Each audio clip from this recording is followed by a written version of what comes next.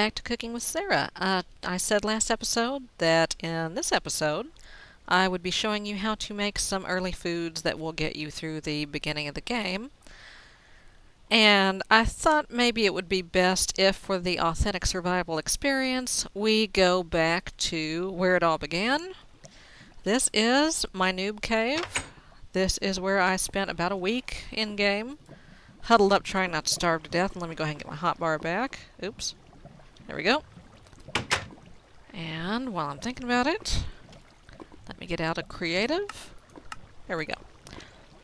This was my home for about a week in game. Now, why did I stay in a noob cave for so long? Well, because in this mod pack you have Hunger Overhaul. Not only do you get hungry faster, vanilla foods do not restore nearly as much hunger. So, if you do not get your food situation sorted out before you do anything else in this mod pack, you're going to have a bad time because you're going to starve to death all the time. You'll see on the subreddit, the Feed the Beast subreddit and stuff, people will try Magic Farm out and they'll go, well, I didn't like it because it's so grindy in the beginning and I couldn't get anything done because I was hungry all the time. Well, that's because you did not take the time to get your food situation sorted. So what do you need to do to get your food situation sorted out? Okay, the first thing obviously you're going to need is a body of water. Without it, you're not going to be able to plant a damn thing, because at this point in the game you're not going to be able to get a bucket unless you happen to find one in a Thaumcraft loot chest or something, because you're not going to be able to produce vanilla iron. So you're going to need to hang around a body of water, make yourself a hoe, till every bit of land you can along its edge. But how do you get seeds to plant in it? Well, same way you get wheat seeds and vanilla. You punch grass. And not only do you get wheat seeds like this, you get, let's see if I can get some to come out, all kinds of cool seeds. Oh, there's XP. There's something. Peas. Okay, we got peas. And you take them seeds, and you plant them just like anything else. Now, this being 1.5, bone meal will not instantly grow them to full. It will make them grow faster, but you'll have to use a few bone meals to get stuff full. In addition, torchlight does not make your plants grow. They have to be exposed to sunlight, no more underground farms. And just fair warning, when you go to harvest something, you need to right-click it. Do not left-click. If you left-click, you will destroy the plant. You may or may not get your seed back. Either way, that's valuable growing time that you've wasted. Oh, hello there, Brother Francis. How are you doing today? Now, that brings me to the second possible way of getting seeds and produce. If you are lucky enough to spawn next to a village, which I was, actually, right about here is where spawn was. Number one, sometimes if you see a villager in green robes, he will trade you stuff, fruit tree saplings, for emeralds. I have no emeralds right now. I will come back and talk to him later. But when you find a village, number one, it will have a vineyard or possibly hops growing out there. Grapes you can make into wine, and I'll get into that later. You can also just eat them right out of your hand. Is something coming after me? Okay. But villages will also have full gardens like this, full of all the neat stuff that you can get. Once again, right-click them to harvest. If you can live near a village, it will keep you fed. Let's get some lettuce too.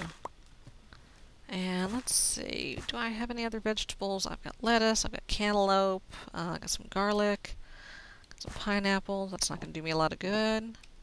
That's more lettuce. What do we got over here? Oh, here we go.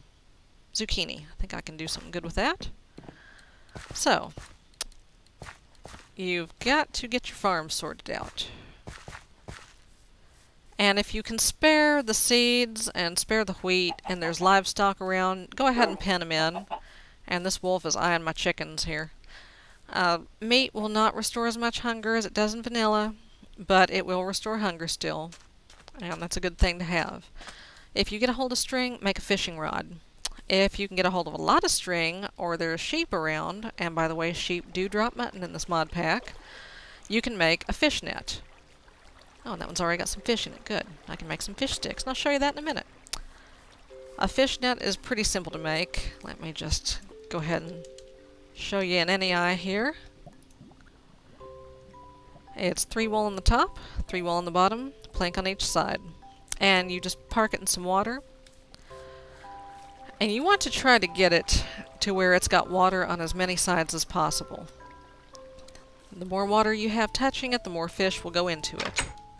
Now, as I said in the previous episode, you have to make a certain set of bakeware or cookware to get you started. The first thing you want to make, of course, is the juicer. If you just, now you notice my hunger's already down to 4 points. I'm going to go ahead and eat one of these blueberries. That didn't do hardly anything. A burp. But, if you take that blueberry and run it through the juicer, you get blueberry juice. Whoops, throw the juicer on the floor. Which restores a little bit more hunger. So let's put that away for now. Let's put that seed away. When you harvest things, sometimes it will spit out extra seeds. Keep them if you can. You'll want to take them with you when you move. But if you run out of room, you know, and you run out of places to plant them, don't worry about it too much. Okay. The next thing you'll want to do, if you can, you want to have both wheat and rice growing if you can. Rice has to be planted in water. But you just, you know, right-click it just like you do any other crop. Oops, there we go. Throw that out there. Now, why do you want to have both? Well, because, excuse me, Brother Francis, that's my cave. Oh, fine. Anyway, if you can, you want to have both, because you can use your rice to make flour, and then use your wheat to attract and feed livestock. Brother Francis, can I help you? Yeah, that's the lava pool. This is a volcano. And what you do to make flour is, and I've already got some up there, take your mortar and pestle, put it in your 2x2, put in rice or wheat, and you will get flour. Now, what you can do with flour and fish, where's my fish? There's my fish. Get your bakeware,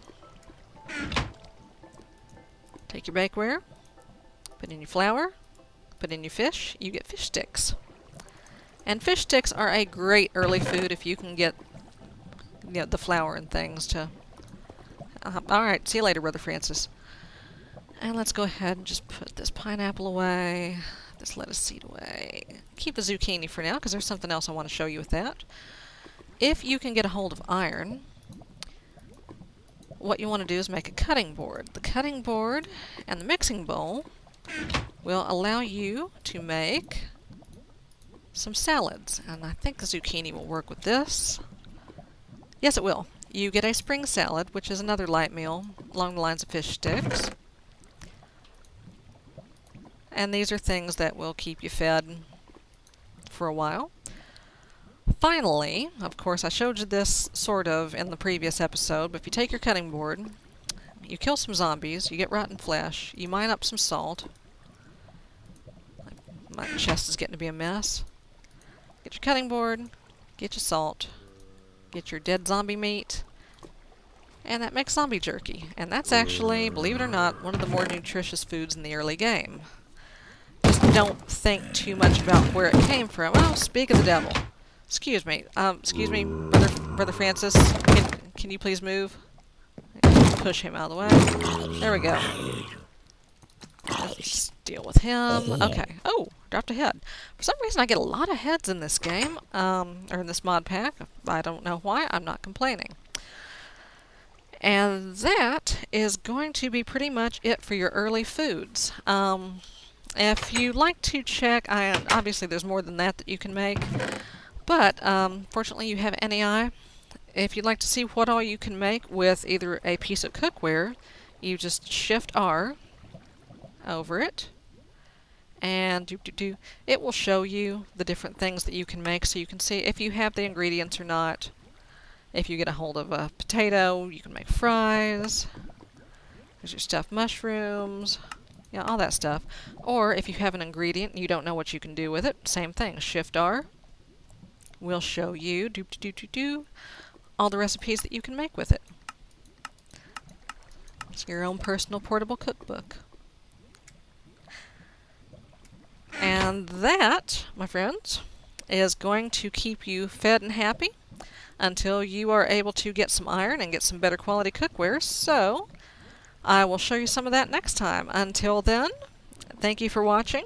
On behalf of Brother Francis here, I wish you bon appetit and have a good night, and I will see you next time. Bye-bye.